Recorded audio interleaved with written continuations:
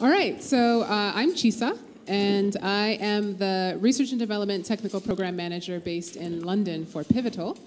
And today we are running a panel. So I'm actually going to let the panel introduce themselves, and I'm also going to let them describe exactly what we're talking about. So I'll start with introductions, and then we'll go through and discuss what the goals of effectively what we're talking about are. Howdy. Okay, so my name is Deborah Wood.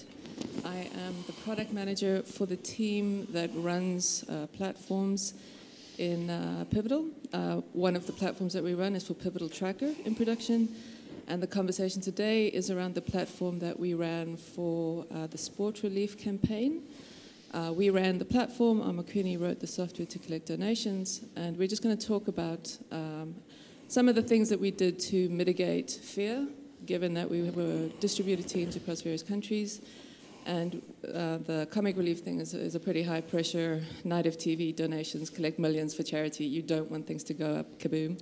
So we just had a couple of pragmatic things that we did that we think might be helpful for yourselves. So Deborah, hello.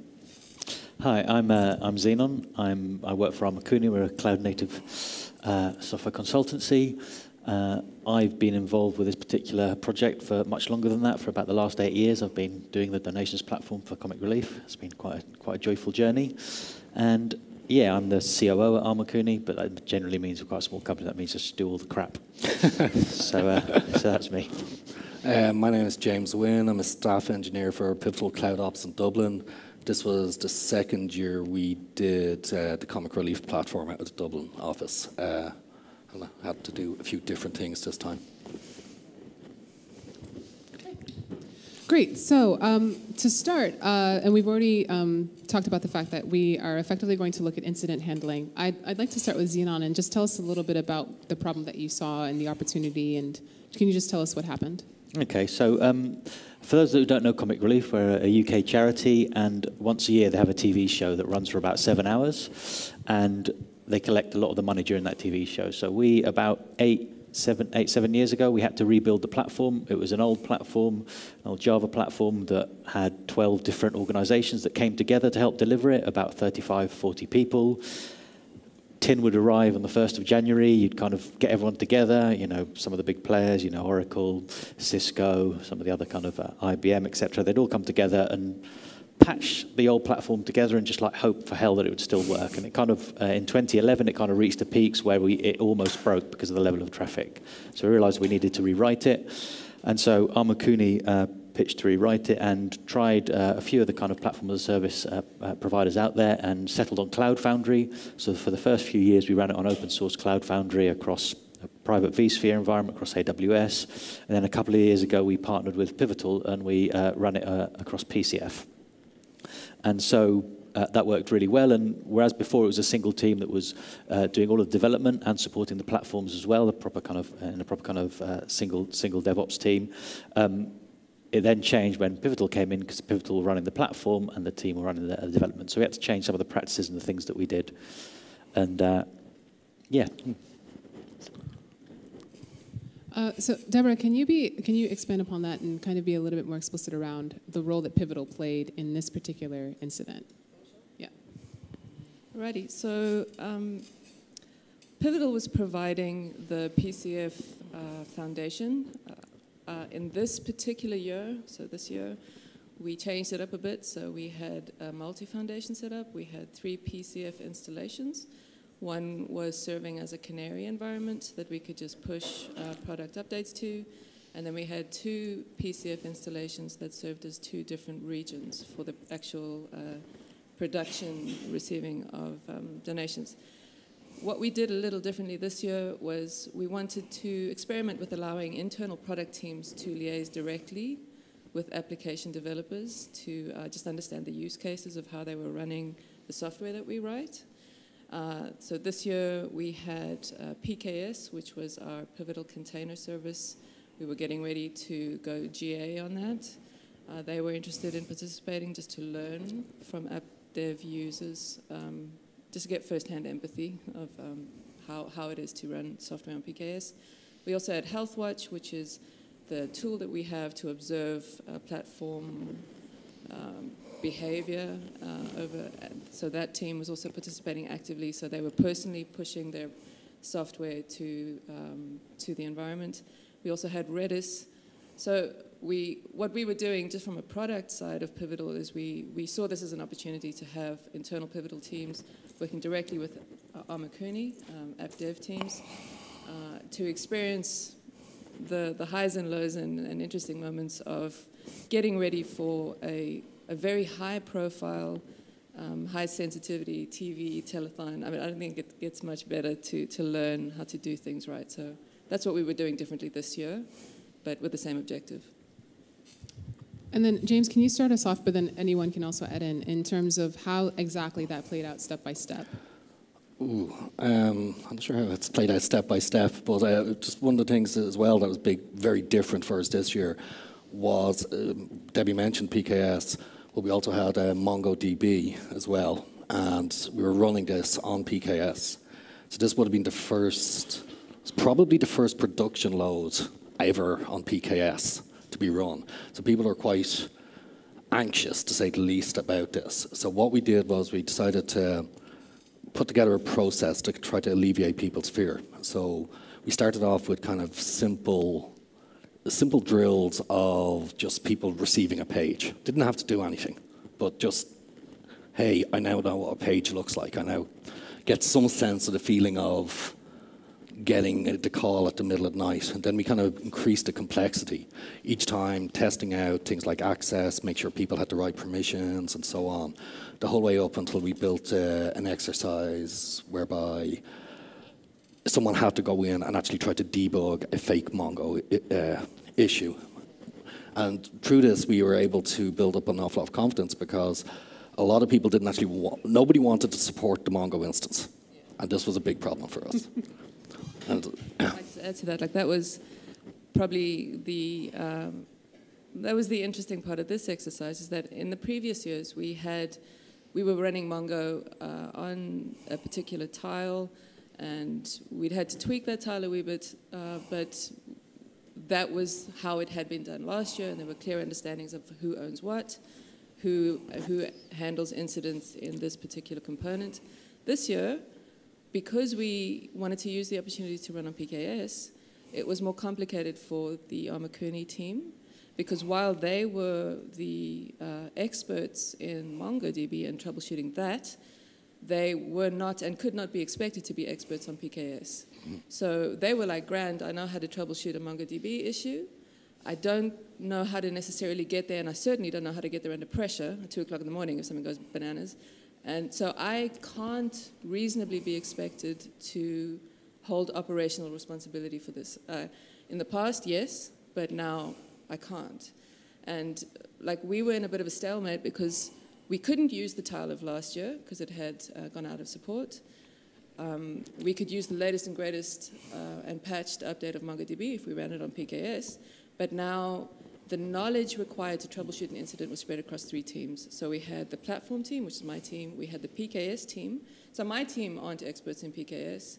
The PKS team is experts in PKS. And then the Armakuni team was experts in MongoDB. So there was this, it took us almost 6 weeks to just, with Night of TV coming up very quickly, for us to decide, worst case scenario, something happens on MongoDB.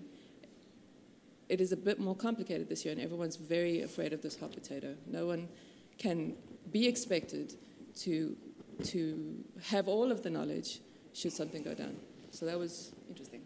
It becomes an interesting challenge because it's that kind of separation of duty. So the last few years that we've run it with Pivotal, the operating, the platform team haven't really known anything about the app. You know, it's 26 different microservices, it's eventually consistent, things go into queues and Redis. MongoDB could actually go away and it wouldn't be a problem. We take the money, it'd be harder to report on how much money we had, but we take the money, and that's the kind of primary goal of the platform.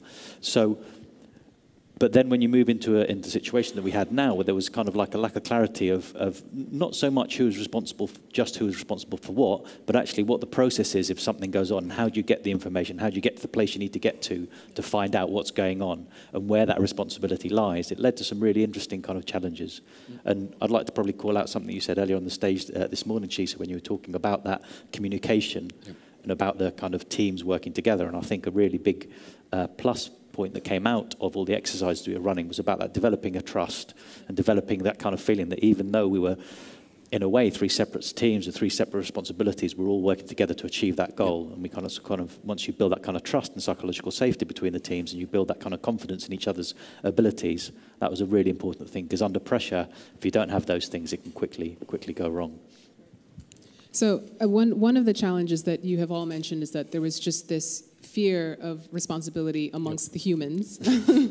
And kind of like a lack of confidence. I'm wondering, are there any other challenges that stood out to you in this experience? This kind of goes back to the fear thing again a little bit, but one of the other things is Armakuni know their platform and have been doing this for many years, as Zenon just mentioned. Our team is an operations team. The PKS team was a brand new R&D development team, and their concept of kind of support, they didn't necessarily have a concept of support. They didn't have a concept of having to dial in somewhere and so on. So it was really important to get their confidence up on doing this. Because even though they were the experts, they were not necessarily the experts while they were in the trenches. And that was important to try to build up that confidence with them. And then earlier we were talking, and one thing that you mentioned was having access to the right things. Yeah. Can you expand upon that a little bit? Interestingly, our director, so David Lang, has a rich history in operations, and his kind of gem of understanding is that usually in incident management, the biggest issue is getting access to the right thing. Once you've done that, then you're in your comfortable place, you understand the technology, and you can get going. So for us, the setup was quite intriguing. So we had the VPN to protect access to the 2 production regions. So you need the software and the credentials to log into the VPN. Yeah. Then you need to know which region are you talking about. So are we talking about region A or region B of production? Then what are the credentials to get into PKS? What are the credentials to get to MongoDB? Okay, now which one of the MongoDBs? So it's not so much looking at the software that's failing, it's just getting to it. Yeah. And you don't really want to be learning that under pressure when everybody's looking at your software on TV and BBC and it's 2 o'clock in the morning and you don't know who to ping for a password. Yeah. So probably the thing that built the most confidence in the various teams. So generally what we did is we had a fire drill, and it was a toy example, and we said, okay, Armakuni, you send us an email to this specific reserved email address. It's going to page us, operations team. We are going to do a mock triage. Okay, this looks like it's a Redis instance or issue, or this looks like it's a blah issue. We're going to call the people who are the subject matter experts of that, bring them into this Zoom call, and we're going to chat. But ultimately, we're going to practice. So I'm going to say, Mr. PKS person, can you get me the last log entry on cluster X on region Y? And I take my hands off. I'm not going to help you. The point of the exercise is, do you know how to get there? And if not, let's make sure that the software is installed on your machine that you're going to be using that night.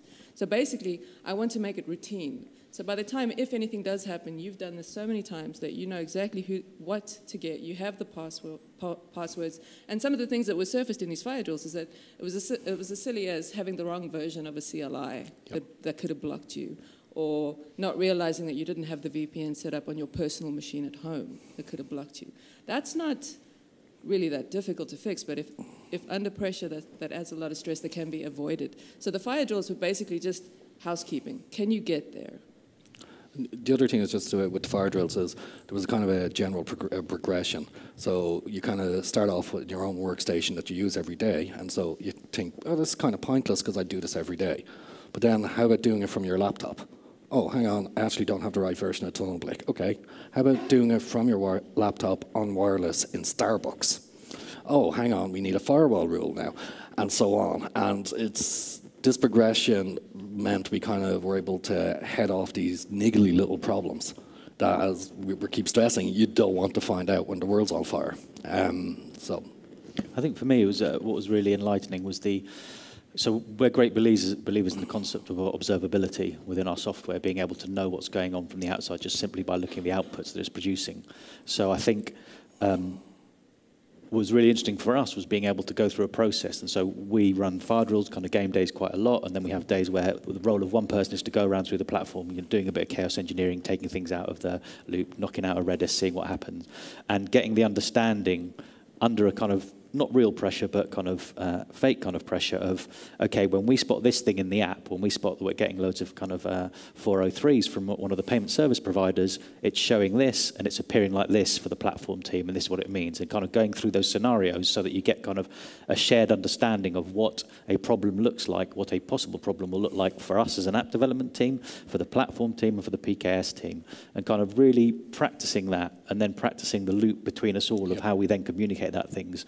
Rather than, suddenly sending the platform team like a snippet of a log that might mean nothing to them at all, rather than like, well, what information is of use to you to help you identify what the issue is.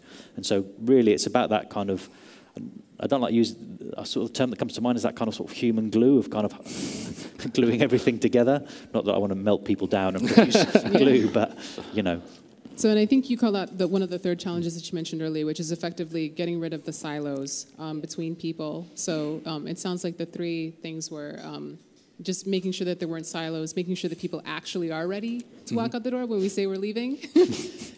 And then the third one was just making sure that we're mitigating for the fear that people have. So then out of that, what do you think ultimately were the biggest learnings that you took from this? I think for me, just for no one team can be expected to be the expert and confidently able to troubleshoot these very diverse areas of software. So my team were, because of the amount of work that or amount of time we spend on PCF, we are experts in troubleshooting PCF. We know that. PKS, having built that entire tool set, are experts in where to start looking and what symptoms are there, blah, blah, blah. Armakuni know exactly what MongoDB is being used for, what queries they're running, all that jazz.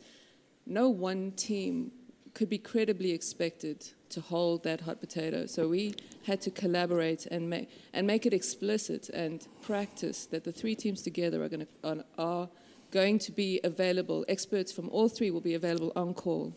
And we were actually in the room with Armakuni in London, but everybody is available and we are 2 seconds away. We're all actually going to be holding, and just the fact that everybody knew that someone who is an expert in that particular area can get me to where I need to be under pressure. So if I'm like, there's a PKS thing somewhere and on that is a MongoDB and I've got to get there, help, then there's a MongoDB person in the room, there's a platform person in the room, and so just the fact that it was shared was a massive thing. Shared and practiced.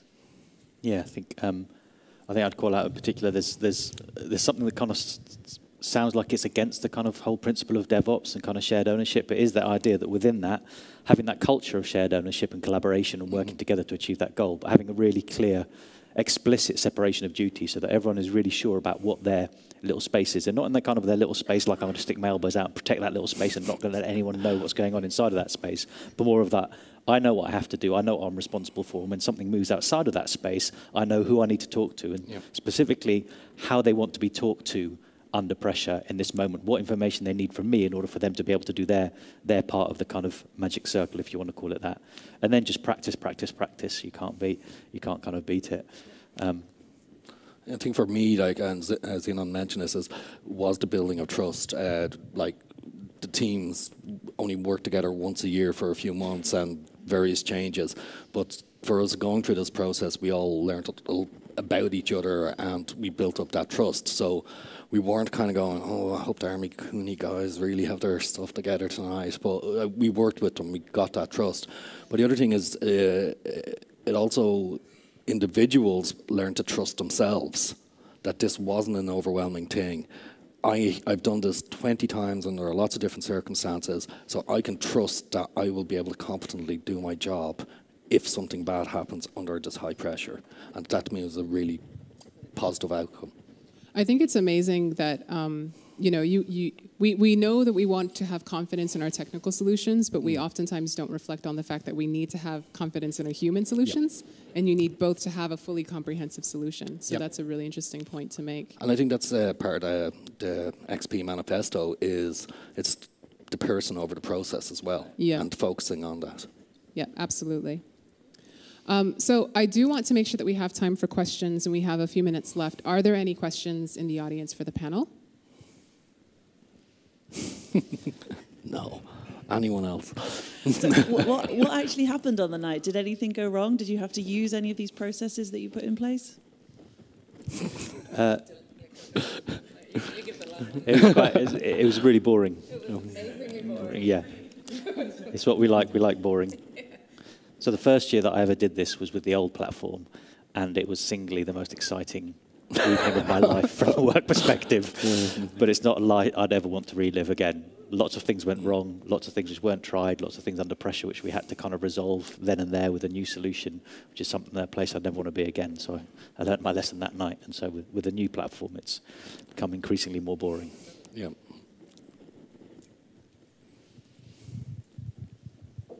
So the context of this is with a short event of very high importance.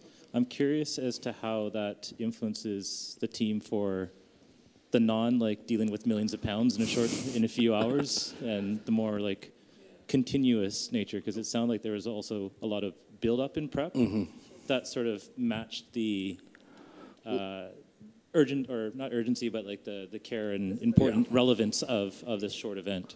Yeah, so within our Cloud Ops team, we do the same sort of thing nearly the whole time, especially when we're onboarding new people. We start them off with getting a page to do something really silly or trivial, like target a particular Bosch deployment. And we run these until people get pretty confident, and then we give them a problem which is unknown to them. And they use up these things that like you always talk about muscle memory. They've developed so much muscle memory that when they see this unknown, they're automatically almost setting up the VPN, targeting the Bosch deployment, checking the VM health check, and then they suddenly realize, oh, hang on, I've almost got this problem solved, and I still don't know what it is, and that's pretty important.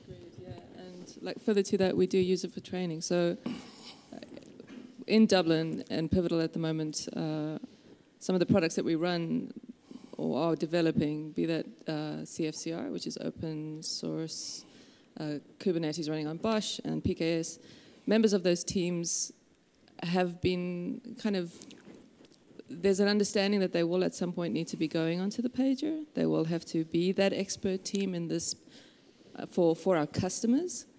And these are engineers that have never really been in any kind of operational activity, and it's very frightening for them, and legitimately so.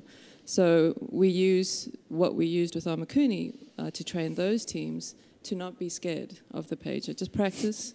It's not... the fear of the unknown is probably the biggest thing here. So if I can just get you past that, then you'll feel more comfortable. And I think in a microservices DevOps world, that's probably going to become more routine. Yeah, and I think for me, I'm sure Debbie and James would want to be sat in a room with me looking at graphs like we do for that night every day. And sort of, I don't think anyone can possibly have a team who could just sit there looking at graphs and tailing logs to see when the errors are coming up. Yep. But you can automate that aspect of it.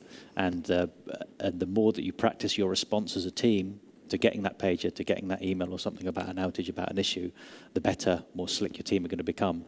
And again, that kind of your confidence will increase. Yep. And then I think once you start getting that sort of stuff as a routine in the team, I think then you can start pushing out as an operations team and saying, what else can I do to ensure the reliability and resilience of the platforms that are under my control? You know, can I start moving into a bit of chaos engineering? Can I start actively looking to bring my system down? And then you start, I think, going to really, really good pace and really thinking about that kind of resilience engineering. Like one thing, just to that point, we are in our team. We prioritize making changes to the production platform during office hours, so that everybody's awake, caffeinated, and at their desks. And the beauty of it is that when you are in your comfort zone, you have the support of the people around you. Figuring out an incident like that is actually quite thrilling. It's actually quite I have no idea what's going on. It's like this Inspector Gadget kind of moment, and it's fun. There is actually an adrenaline bump when you sort this out. So if you can do it during office hours, it's actually quite interesting. So fire drills like that take the boring tailing logs thing to, this is actually a pretty cool exercise to play with. We have a sign up in our office. I think it's something along the lines of "Don't panic when the failure happens because you won't enjoy it," and that's something that we try to push. How did you plan capacity, and what was plan B if there is too much traffic or data?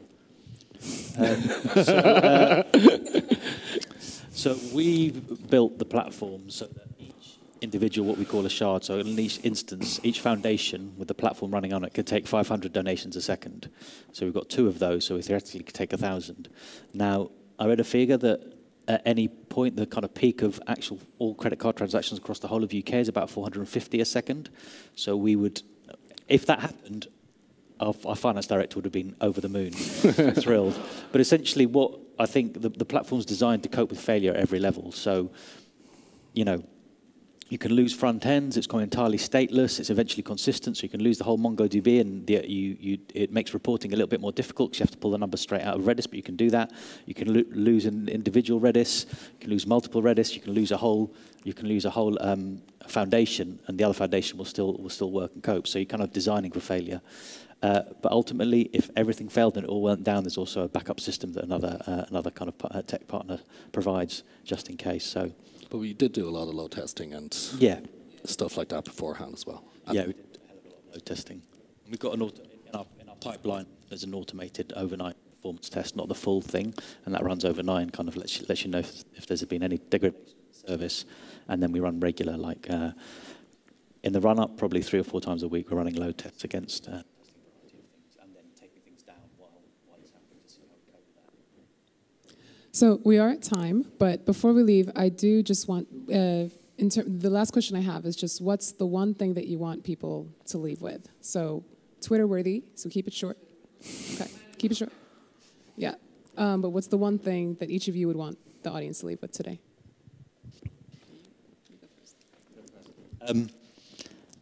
Failure will happen. Practice. yeah. That is epic. That's like 180 characters, I'm sure. Practice builds trust. Yeah. Practice builds trust. Yeah.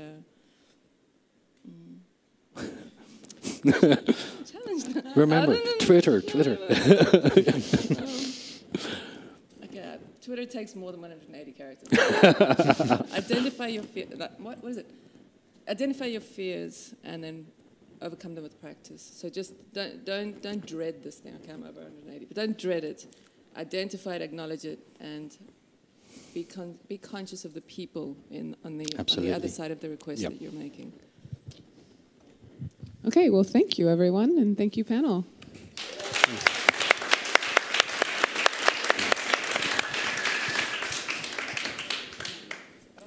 I shouldn't have been clapping myself.